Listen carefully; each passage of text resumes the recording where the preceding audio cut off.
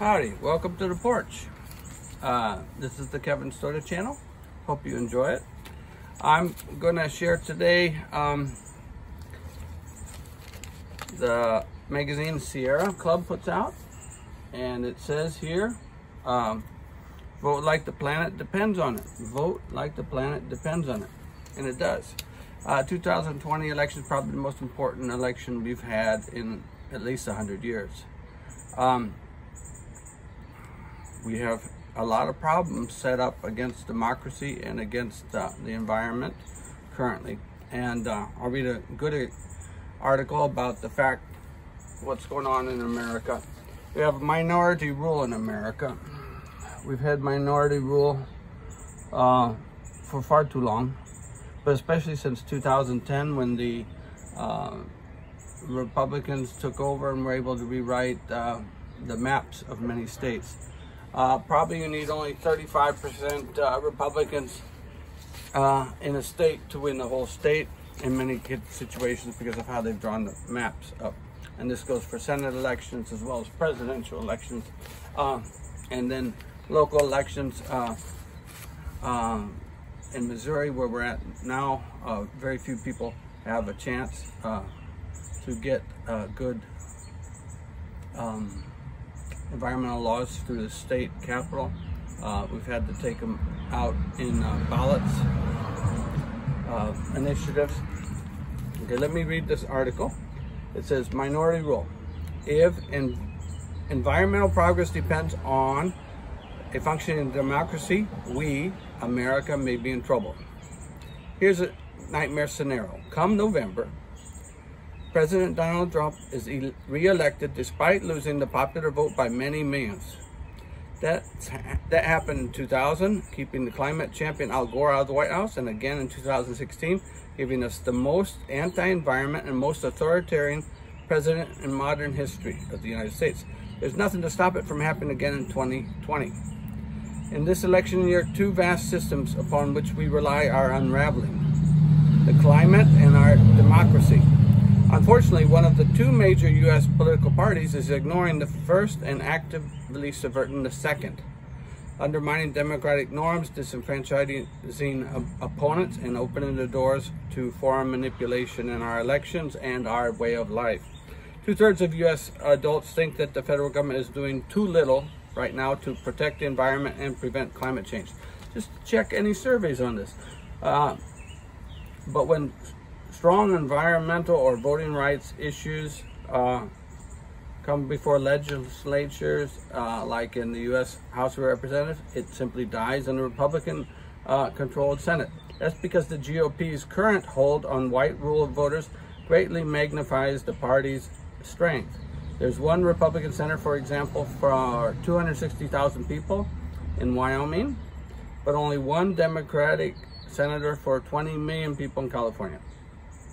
In other words, things that are not in the Constitution totally are screwing us up.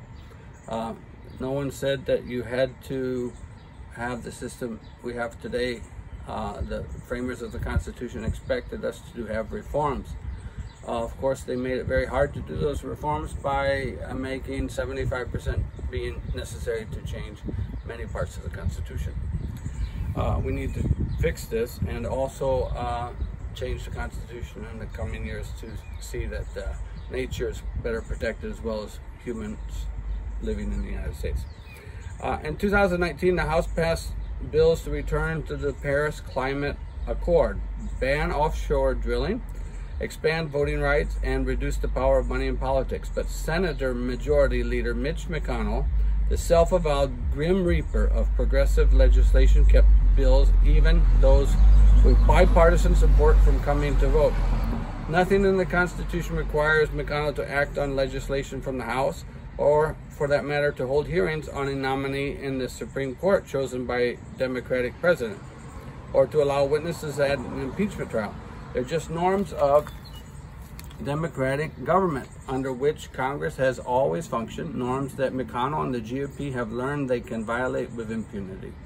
Academics have a name for it: asymmetrical constitutional hardball. But that doesn't make it right. This hardball plays out in the congressional and legislative redistricting that follows the decadal census. The GOP's Tea Party fueled a sweep in 2010 that allowed the GOP to draw radical new boundaries in a host of states. He who controls redistricting controls Congress, boasted George W. Bush's friend Karl Rove and the party's aptly named Red Map Project, see Partisan Monsters, from the Sierra Club in March of this year. This resulted in a turnover of some 700 state legislative seats across the country the following election. 700 seats. Missouri, for example, has a fairly even partisan split between Democrats and Republicans, and recent environmental balance measures passed in the states with 66% and 80% support. But in the past 6 general elections, the gerrymandering resulted in anti-environment Republicans winning twice as many state house races as Democrats.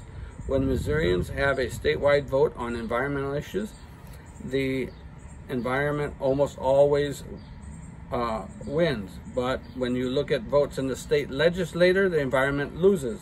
That's a big disconnect. So show me staters need to change this too in 2020. They cannot continue to vote against themselves all the time. The manipulator who produced the gerrymandering districts in Missouri and many other states was named Thomas Hofeller, a Republican political strategist who died 2 years ago in 2018. Computer files obtained by his estranged daughter showed his work in numerous states to create a system wherein the Republicans nominally would automatically win. It was also Hofeller who proposed that a citizenship question be added in the 2020 census. He secretly boasted that depressing participation rates of non-citizen Latinos would be advantageous to Republicans and non-Hispanic whites. Well, that's probably true, but I don't think they vote in that big a number. It doesn't really matter. Anyway, the Supreme Court ultimately blocked the citizenship question from the census, but punted on gerrymandering, which is because they are appointed by the same GOP people who are undemocratic. In the latter case, a Republican member of the redistricting committee in North Carolina was quoted as saying, "I think electing Republicans is better than electing Democrats, so I draw this map to help foster what I think is better for the country." It may be legal, but it's not right. Even so, the conservative majority on the court threw up its hands, declaring that the issue was too political for it to decide. I think the court's obviously too political. We're going to have to do something about that. As a result, says Michael Lee, senior counsel for the Brennan Center's Democratic program, it looks like Republicans will control redistricting in some of the fastest growing, most diverse states, North Carolina, Florida, Texas, and Georgia again. You've got to be concerned that these will be a lot of aggressive gerrymandering again next time, as well as discrimination against communities of color in these states. GOP election manipulators are also preventing their opponents from voting at all. The easiest and hardest places to cast a ballot? Again, many of these same states. 7 states will not allow you to vote unless you have a specific photo ID. In Texas, a license to carry a concealed handgun is suitable for voting, but a student ID is not suitable. 8 states bar felons from ever voting again. Attacks on voting rights are increasing leading up to this presidential election. In December of 2019, the Associated Press obtained a recording of a speech made by Justin Clark, a senior counsel to Trump's re-election campaign, to top Republicans in Wisconsin. Traditionally, it's always been Republicans suppressing voters in places, he said. This year, the Trump re-election campaign and the Republican National Committee are putting another $10 million into defending their voter suppression efforts. That includes you people for us in Missouri. In February, Senate Republicans blocked 3 election security measures, including one that would require campaigns to report offers of foreign assistance to the FBI. Crazy. And intelligence officials are warning lawmakers that Russia is once again trying to interfere with the election with the aim of re-electing Trump. That makes our vote this November perhaps the most important of our lives. The architecture of a republic is surprisingly easy to pull down from within, writes Russian chess grand champion and Democratic activist Garry Kasparov. You never know when your vote will be the last meaningful one you cast. I'll say that again. You never know when your vote will be the last meaningful one cast. So please get your friends to go out and vote. Change Missouri. Don't let these anti-environmentalists run the state anymore and our country. Okay, thank you for what you can do. Thank you for sharing or making comments below, or suggestions of where people can go to be involved in campaigns to flip the elections around this coming year and have officials who are concerned about the environment elected for a change. All right, especially here in Missouri. This is Kevin Stoda. Please tell me what you're thinking, and I'm signing off.